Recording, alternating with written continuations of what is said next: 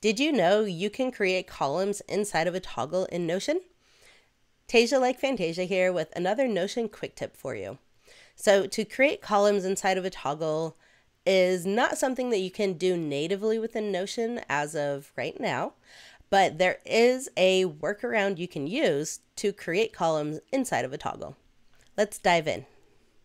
All right, if we want to create columns inside of a toggle, what you want to do first is create a page.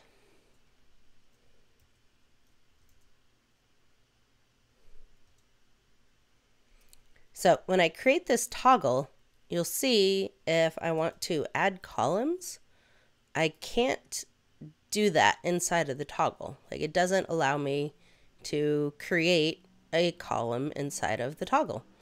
So when you create a toggle in Notion, you'll see that you can't actually create the columns inside of the toggle.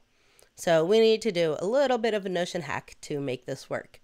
What you want to do is take that toggle button, turn it into a page.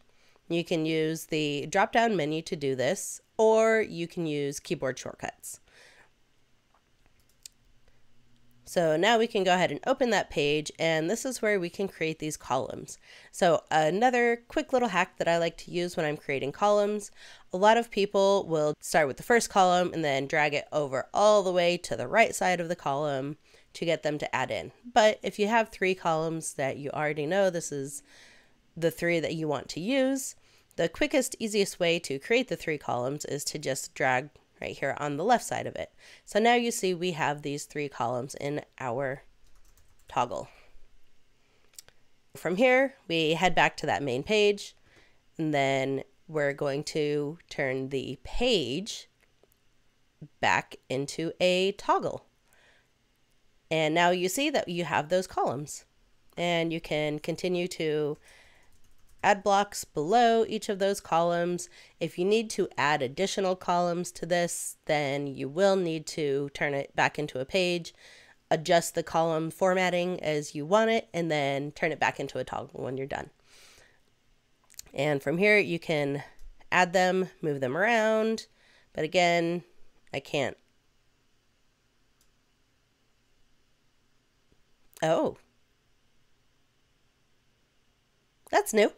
So looks like once you have the toggle created with the columns, you are able to continue adding columns to the existing one. So let's see. That's kind of cool. I didn't realize that you could do that in Notion. So yay, learning new things every day. But that is exactly how you create columns inside of a toggle button in Notion.